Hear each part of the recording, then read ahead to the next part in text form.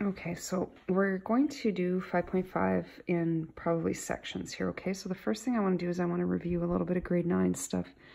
Okay, and that's how to graph on a coordinate grid, because we're going to be taking a look at the domain and range like that. So we need to understand like how the coordinate grid works and how we read it. Okay, so the first thing I want to talk about is an ordered pair. We've talked about this earlier in the unit, but never enough talking about this.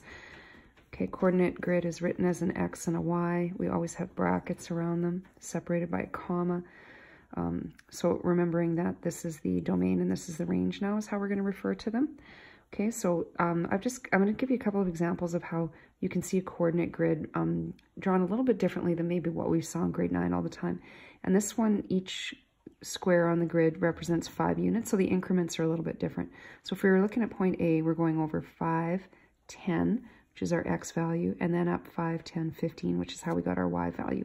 B is right on the Y axis, so obviously we had no horizontal movement, so our X coordinate was 0, and then we went down 5, so -5, and then C is -5, -10, and then it's on the X axis, so that coordinate would be 0.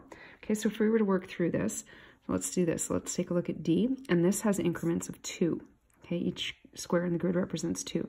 So over 2, so -2 because we move to the left, and then down -2, -4. So that's how we would write that ordered pair. E is on the Y-axis, so we have 0 movement horizontally, and then we went up 2, so +2.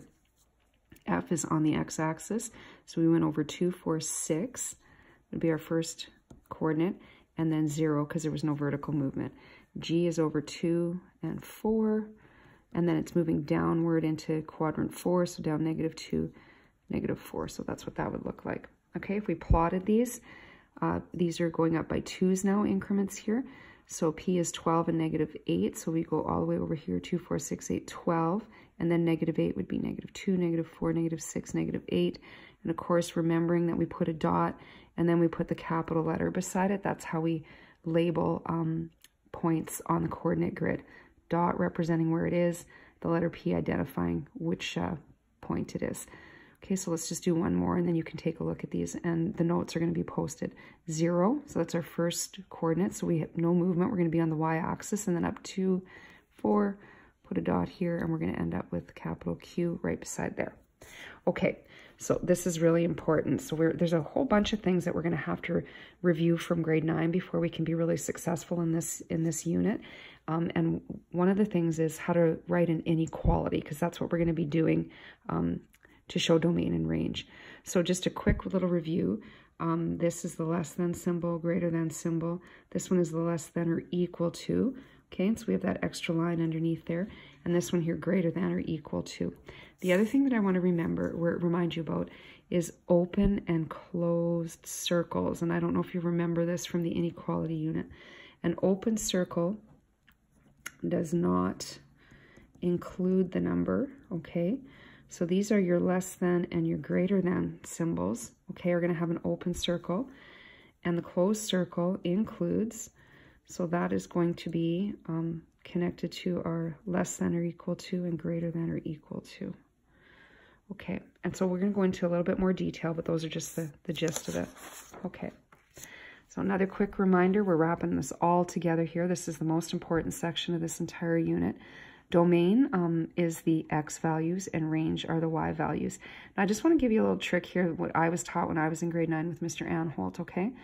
Domain comes first in the alphabet, range is later in the alphabet, and so X comes before Y. So that's just a little trick when we first learn these, okay? So we know that something is a function if no X's repeat, right? We've talked about that, no X's repeat. So what we're going to introduce here is something that's a quick look if we have a graph, and that's the vertical line test. If we can draw a line in a graph and only touch one point, then none of the X is repeated. You can see that, right? Okay, so this would be, yes, a function because all the X values are different. This one here, you can see that if I drew a vertical line through here, these all have the same X value. The X value is 1. So I'm just going to show you what I mean by that. If I wrote this coordinate right here, it is 1 and 3, and this one is 1 and 4, and this one here is 1 and 5, and you can clearly see that all of the x values are the same. So if you saw this as ordered pairs, you'd recognize that, but a real quick way to do this is the vertical line test. You can see that if we could cut a line through here, we would touch more than one point on this graph, therefore the x values are the same.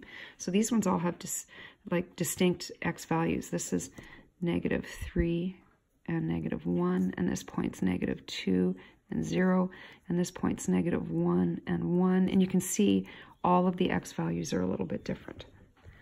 Okay, so if we were to identify which graph represents a function by simply looking at the graph and doing the vertical line test, and you can't just do it over here and go, oh yeah, that only has crossed through one dot. Like, you have to actually physically look and see you can cross through here and touch more than one. So this would be a no, because the x values repeat.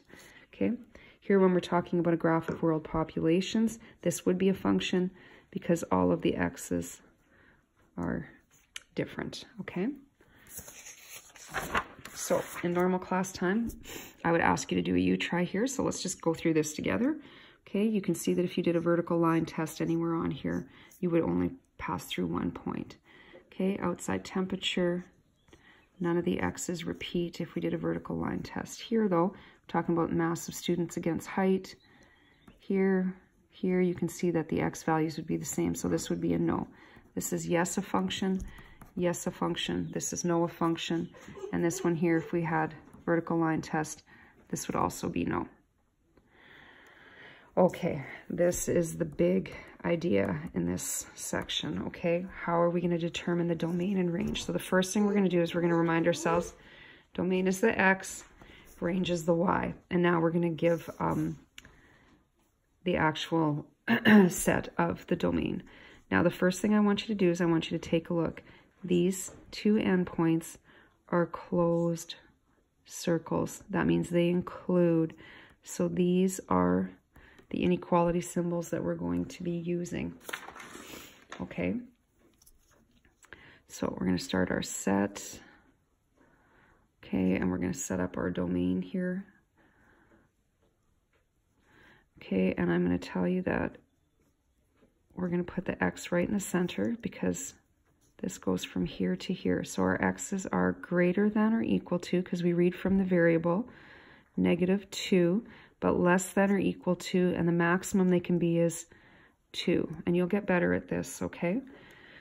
All right, next one we're going to do is our range. So let's open up our set brackets here. I usually set this up. Now you should be able to see, and I sometimes do this in a different colored pen, which I don't have handy right now, but the smallest that our y's can be are 0, and the maximum that they can be is 6. But it includes all the little decimal numbers and fractions that are all in there.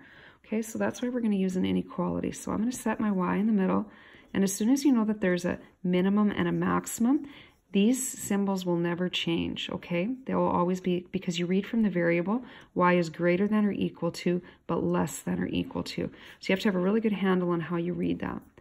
Okay, so what's the smallest that y can possibly be? 0. What's the greatest that y can be? 6. Okay, I'm shortcutting this right now until we get good at this. Okay, so here we go. We got one endpoint, so we know it's a closed circle, so we know we have to use one of these two inequality symbols. But then when we look over here, there's nothing. And so I always over-exaggerate this to explain this to kids. This is going to go on forever. Okay? So that means that x is the smallest it can be is -2, but then it goes on infinitely.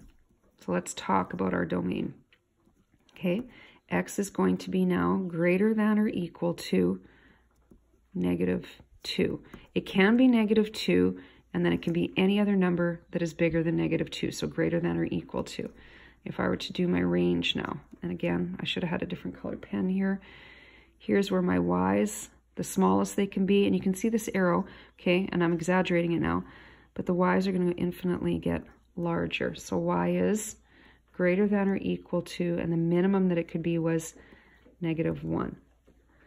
Okay, now I want to stop there because the video is almost at 10 minutes here. I want you to sort of mull this over, and then there's another set of examples here, okay, and then there's some U-tries here.